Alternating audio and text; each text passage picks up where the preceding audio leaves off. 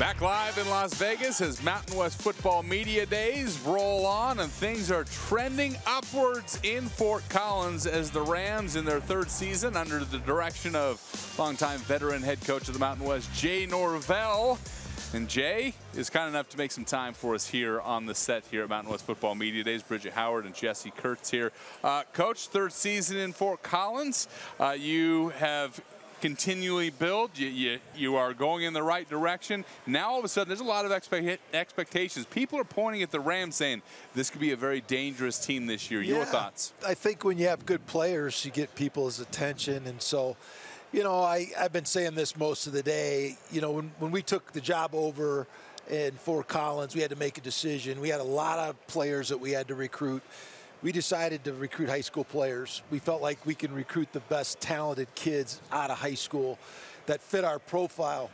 And so because of that, we've been very young the last 2 years. We've had a lot of good young players. We played a freshman quarterback the last 2 years, which is nobody ever wants to do that. But we really believe in Braden. We felt like he has a talent to be a great player. And so we wanted to ride through the mistakes that he made. And but now we're in year 3. We're not the young kid on the playground anymore. We're growing up. We're bigger than we've ever been. We're faster than we've ever been, and we have experience at all positions. How about the experience that Braden did get? I mean, not only did he get thrown into the fire as a freshman, he gets thrown into the fire in one of the biggest games of the year, the most watched games. He performed so incredibly well, poised under all kinds of pressure, and then through the season goes for 3,400 yards, 22 touchdowns, led the Mountain West in passing yards per game. You have expectations for a kid, but I mean, he had to even surpass what you thought he could do in a freshman year. No, he did, and the thing about Braden is he's extremely smart, he's really talented, he's super competitive, and he's not afraid. He's just not afraid. And when he makes mistakes, he comes back firing. And, you know, he really stepped up in that first start versus Colorado and had a huge game. Had 300-yard receivers. Torrey broke the school record in receptions that game. And so I just think Braden's got a chance to make a huge step this year. You know, the thing that you got to remember about Braden is that we played a walk-on running back for most of the season. And so he didn't have an experienced running back to take pressure off of him. So that made a lot of pressure on Braden. So I think we're going to be so much better at that position, and the supporting cast will really help him be better. What has been your message to Braden? Because I have to imagine he knows how valuable this experience has been for him the last year, and now moving into this year with more confidence. But what has your message been to him as he enters this year? Well, an amazing thing happens. You know, when you play 12 football games as a quarterback and you can go back and watch the mistakes that you made, the things that you did well, you really learn so much about yourself. And Braden's had a chance to do that. We've watched all the film with him, digested everything, and he understands his decision-making needs to be a little bit different in some situations. And I think he'll learn from that. I think he's much more comfortable in his role. And he is the leader of our program now, so we couldn't be happier to have him. To have a guy like Torrey Horton to help bring that veteran leadership and give that confidence to your young quarterback, it's very safe to say that he will be one of the most remembered players in Colorado State history. Has a chance to break some more records this year, but how important is it to have a guy like Torrey leading this offense? It's just, it's a dream to have a guy like that to coach, and he's one of my favorite players that I've ever coached. You know, he's not only our best player, but he won the academic award for our team. So he's doing it in all areas, and such a great leader, such a great example from everybody else. He's got a chance to be a 3-time 1,000-yard receiver in our program, which he'll be the first in school history. He's got a chance to break the Mountain West record for receptions, which Devontae Adams had.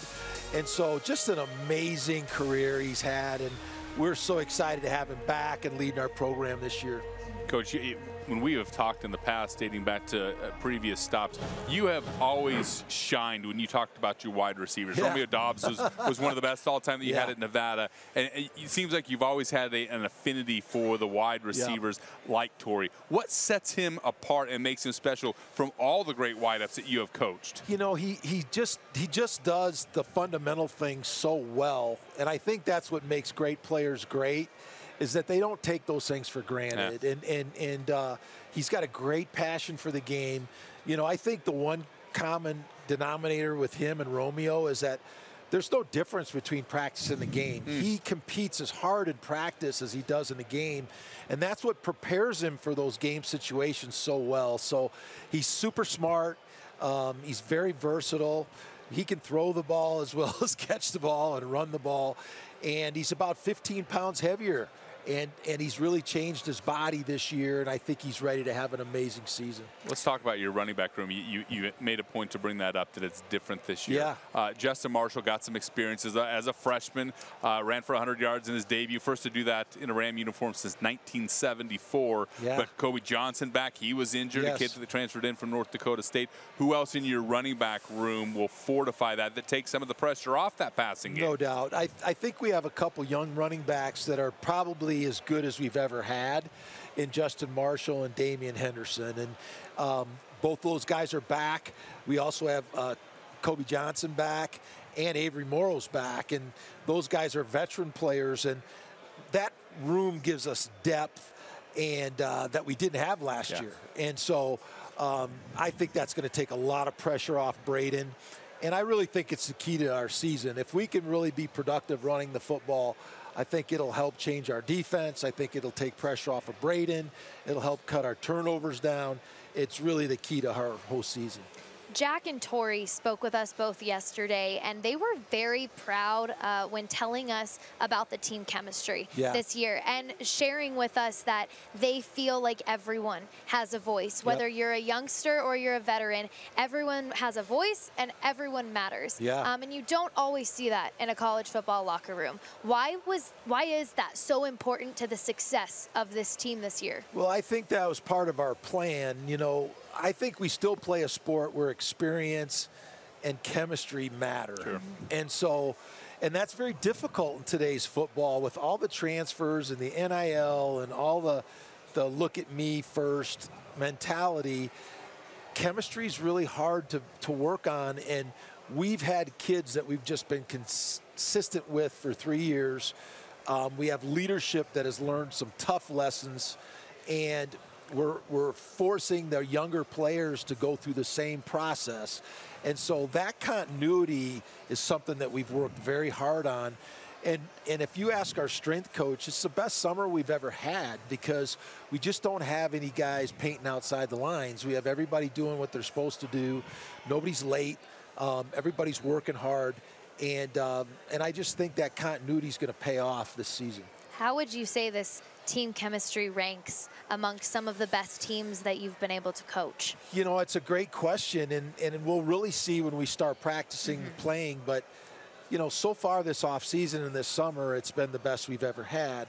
And I can say this, it's by far the fastest team I've ever coached. And it's the biggest team I've ever coached. And, you know, our wide receiver room is starting to look like it did when we were at Nevada. And that's really exciting because we were really good there. And we have size and strength. We signed a 6'8" tight end in Jackson Warren we think is going to be really good. We brought in Jordan Ross as a freshman from Warren, who's really special. The first day I walked on the field, they were running sprints. Torrey looked at me and said, I think it's time for me to pass the torch this time. And so he's never lost a sprint since he's been there until Jordan got here. So we got some exciting players. Armani Winfield's another transfer from Baylor who's going to be an exciting receiver for us. So we've added some more weapons to our arsenal. Defensively, you got a guy that I think was certainly in the mix, should be in the mix for Defensive Player of the Year in Jack Howell. Back-to-back years, 100-plus tackles. Legacy, his father played at Colorado State, was a classmate of mine way back in the dark days of college athletics. 1990s, John Howell was incredible. Jack Howell is trying to do it one better as a leader, as a 4-year starter for you. The value that he plays, just a been there, done that, and bleeds green and gold. Yeah, he's a legacy player. His father was a great player. His dad actually played in the NFL for Tampa. When I was in the Super Bowl against them, they beat us when I was with the Raiders. But Jack is such an amazing leader and a great example. And I think that's one of the things. We have guys like Jack Howell and Torrey Horton who they have the individual accolades. They want to win as a team. You know, they are putting so much pressure on their teammates to do the right things in workouts and training that, you know, we're just going to have excellent results because of their leadership, and it makes me so excited as a coach. A Colorado kid at Valor Christian, and then the other guy that will help anchor the backside on the defense, another Colorado kid, Henry Blackburn. And you saw that kid's passion last year, how much it means to him to win football games and to compete. What did he prove to the locker room, and the way that he competed, the way that he had his teammates back last year? He's got an incredible passion for the game, and I just love his leadership. He's one of our captains, and you know, as a coach, you can only paint the picture and point guys in the right direction, but you got to have that love for the game. You got to have that passion for the green and gold, and Henry has that. He brings that edge to the game that we need as a team, and you couldn't have two better guys in the middle of your defense than Jack Howell and Henry Blackburn. Well, let's talk about one of the best names in college football, in my personal opinion. Boom Jock, poised for a breakout season last year, had 34 tackles in his freshman campaign. What excites you about his chances and his opportunity to make a big name for himself this year? I love Boom Jock. He does have an all-star name, and I don't know if you could have a better name for a linebacker, but Boom has got all the qualities we look for in a dominant defensive player. He's got size, he's got smarts, he's got athletic ability, and so important at that linebacker position. I think the other key for our team is running the ball on offense, but also stopping the run on defense and just being consistent and forcing people to have to throw the ball against us. Boom is a big part of that, and so him having a great year is a great key to our success. Your specialists return, and there are a couple of good ones. Last year brought Patty Turner here. It's not often that we do see punters at Mountain West Media Day, but in speaking to you last year, it was what he meant to the locker room and being a leader. Now him back for you after another sensational season, averaged over 43 yards a kick. I mean, to have a weapon on special teams at the punter position is of great value. You know, we like to use our punt team as an offensive play. We do a lot of unusual things, and we try to use Patty's talents. He's a Australian rugby player, so he can run different directions and directional kick the ball. We try to shoot a lot of line drives and try to hit other players and try to get turnovers. He's the absolute best pooch punter I've ever been, college or pro. You know, he can stand at midfield and he can ask you, Coach, where do you want me to put it? And I said, well, put it out of bounds on the 3. And he'll kick it, boom, right out of bounds on the 3. He's got incredible control that way. And I told him, I said, I hate punting into the end zone. I said, if you're going to punt in the end zone, we're just going to go for it. I'm not even going to put you on the field. And so he's fabulous at that. So I just think he's a huge weapon. You know, we have our kicker back in Jordan Noyes as well. And then we got the best punt returner in the league in Torrey Horton back. So our special teams are in good hands. You mentioned Jordan Noyes. The interesting thing about him, of course, he's going to be 32 during the football season. He's a father of 3. And, oh, by the way, he's a heck of a college football player. Do you treat him differently knowing that he's at a different stage in life? Or is that, yes, you do. Okay. How so? No thought about that one. How so? No, he's got more kids than me, so yeah, I treat him way different. You know, he's got a minivan. Sometimes I tell him to get out of here at the end of practice and go pick his kids up, but no, it's just having that maturity on your team is so important. And you know, field goal kickers have a unique job. And but he's just so trustworthy. You know, he's so dependable. He handles his business. I don't have to worry about him like I do some of the young guys. Sure. And so he's been an amazing addition to our team. And I think he made some big kicks for us last year. You know, he made the kick that beat Boise. Yep. You know, we went ahead in the UNLV game on a late field goal. He made a kick against Air Force in the snow. Yeah. It was one of the best kicks I've ever seen. You know, our offensive line had to clear a spot out for him. And, you know, it takes a lot of focus and concentration to make a kick in those conditions, and he did an amazing job of that. How does having a player like Jordan on the team just give a different perspective on life in the locker room? It's great because he has a whole different set of problems than our other guys do, you know. And I wasn't kidding. I mean, he does have a minivan, and he's got all his kids in there. And, you know, his car breaks down, and we got to figure out how to help him do that and all this stuff. But no, it's good to have that perspective. You know, Patty's from Australia. He brings a whole different perspective as well. And it just makes it's one of the great things about football is we got guys from big cities, small towns, international communities, and it really comes together to be something special. Let's take a look at your schedule that you guys will face the Rams in Fort Collins. That's a pretty stern opener, Coach. No big deal going down to Texas, a place that is near and dear to your heart, right? Yep. Austin, spent some time down there. You got Northern Colorado. That'll be a fun one, and a battle of folks up in Northern Colorado. And then that September 14th game was one of the most watched football games last year in Boulder. The thing that I point out this year, other than it's two heated rivals, we know that there's going to be massive interest, but it's the Buffs' first trip to Fort Collins since one young Jesse Kurtz was a freshman in Fort Collins in 1996. Wow. Damon Washington was the running back for Colorado State. Moses Moreno was taking snaps underneath. I mean, to have the Buffs in Fort Collins for the first time in, what is that, 28 years, if I'm doing the math right? I mean, that's big that they're going to be up north for the first time. It's funny you talked about Moses. We're going to try to get Moses and all those guys back for that game. But, yeah, so, you know, it's a great rivalry, first of all. And, you know, the game used to be played in Mile High. And we built this amazing new stadium. And now it's a home and home. And so 2 years ago, they were supposed to come play in Fort Collins. It got canceled because of COVID. So we went there last year, big audience for the game, and now they come to Fort Collins this year, and it'll be a huge deal. You know, whenever Colorado State and Colorado get together, it's a passionate game and a heated rivalry, and having them play in the new stadium this year in Fort Collins, it'll even add more to it. When you look at that beginning of the schedule there and then knowing what you have when you get into conference action, what expectations do you have for this team in those first couple of games to set yourself up for success once you get to what we all know is going to be a tough conference season? Yeah, so our goal is to be an elite college football program.